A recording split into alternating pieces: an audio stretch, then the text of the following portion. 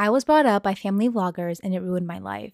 I, 17 female, was brought up by parents who family vlogged. They started vlogging when I was around 7 and stopped 3 years ago. I want to hugely avoid speculation as to who my family is, so I won't be sharing much more detail. The channel had over 500,000 subscribers. My parents finally stopped when there was a mental health crisis in my family as a result of the channel.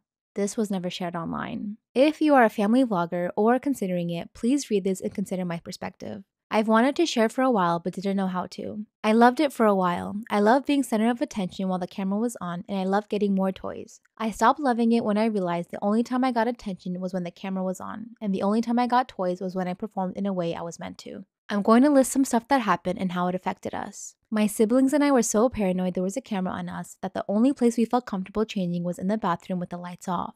I couldn't talk to my mom about anything when my mental health began to get bad because I was too scared she would share it online. If I had asked her not to do it, it wouldn't have made a difference. I now barely have a relationship with my mom.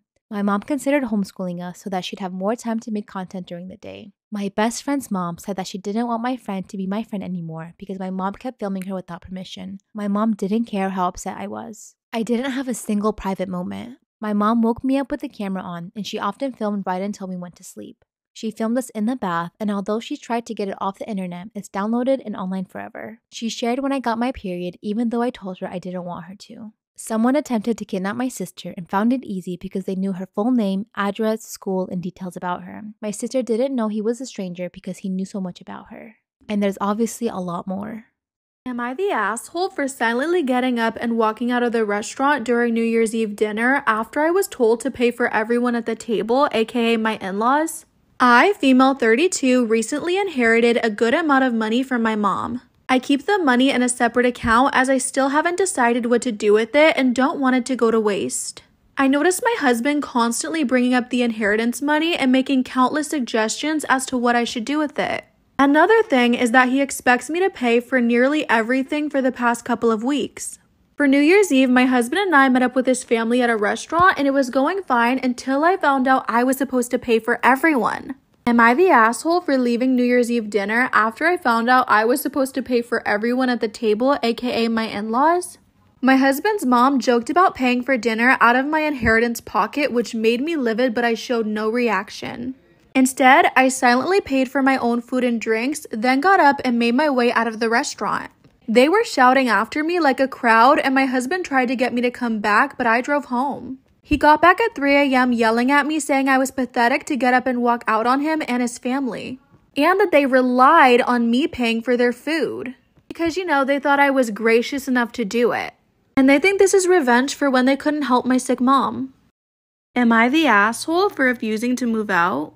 I, 24 female, have lived in the same apartment for 4 years, and in this time I've had 2 roommates. One the first 2 years I lived here, and the second for the rest of the time. My current roommate, 32 female V, has been great until now.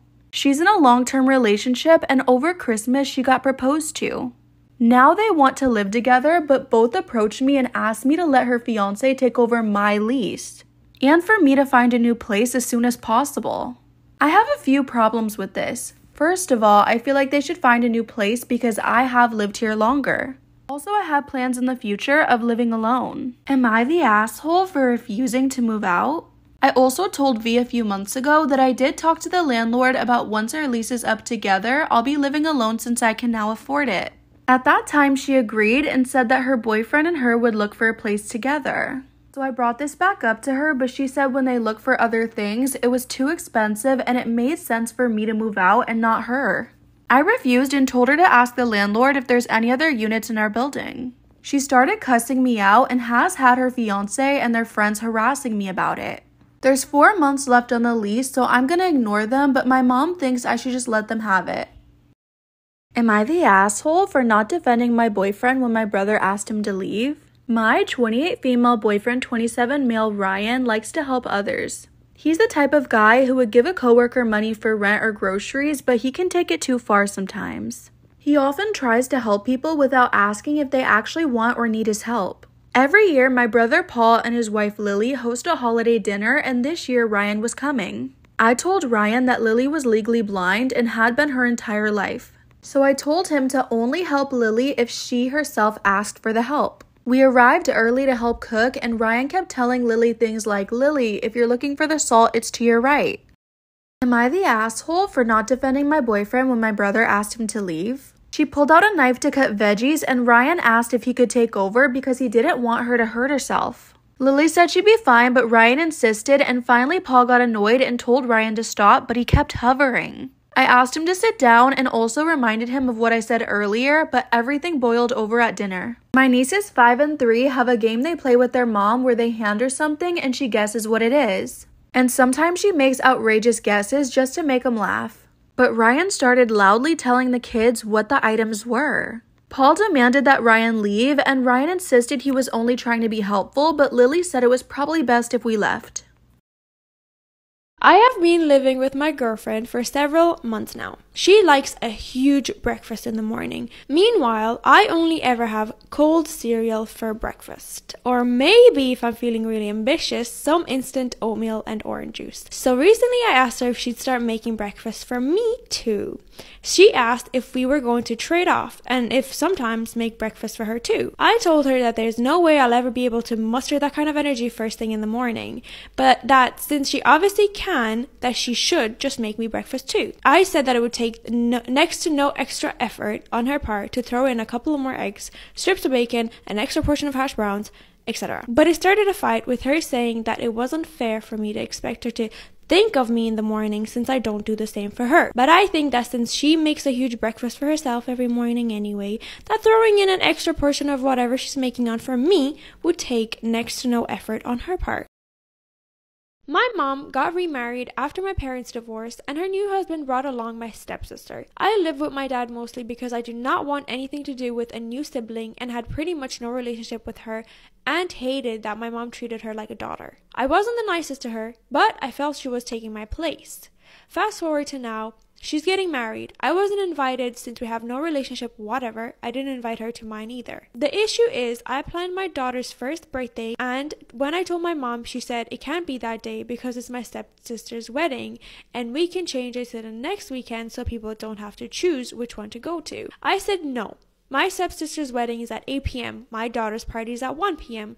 People can do both, but almost everyone on my mom's side RSVP'd no to her birthday party because of the wedding and travel. Even my own mother said she can't make it because she will be at the stepsister's wedding and getting ready all day. I'm pissed. How can she choose a stepdaughter over her own grandchild?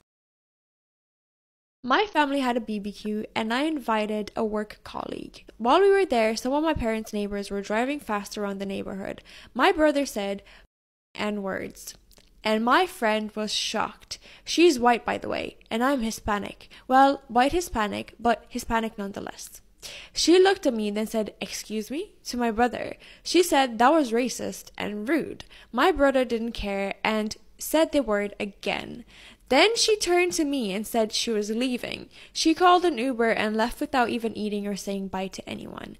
Later that night, I texted her and said she overreacted and that it was a word and he wasn't calling anyone that. I said she's acting immature and needs to grow up.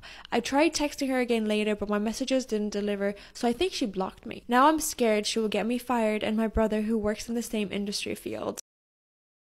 I'm at Aslo for not waking up my husband and causing him to miss his flight to attend Christmas with his family. My husband, and we'll call him A, is the only son in his family. He is spoiled so much by his mother and his 3 sisters. The way I see it is they treat him like royal, and they actually call him their heir, and they gift him very expensive stuff. It's very much like prince level treatment. I didn't have an issue with it at first since they considered it showing their love and appreciation, but I used to get in lots of fights and arguments with his mom and sister about not making the same efforts to treat him the way they do. And because of this, I got disinvited from lots of events, including Christmas. A's stance is to stay out of it, and when I complained about his family disinviting me from Christmas, he said he could not force them to have a guest they do not want. On the morning of his flight, he slept in and didn't wake up on time. He woke up freaking out and yelling at me about being petty and not waking him up before his flight. After he asked me to. The reason I didn't wake up was because I was also sleeping. And his phone wasn't near him either. He left in a rush trying to get it on another flight, but due to the airports being packed, he didn't. As a result, he had missed it. Moms and sisters are pissed at me saying that I ruined the holidays for him.